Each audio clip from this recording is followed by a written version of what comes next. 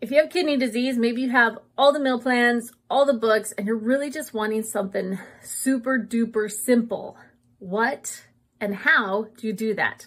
I'm Jess from Kidney Nutrition Institute. I want to give you just a couple tips that we use, little inside look from the Renal Dietitians on what we do to help our patients with making their nutrition more simple.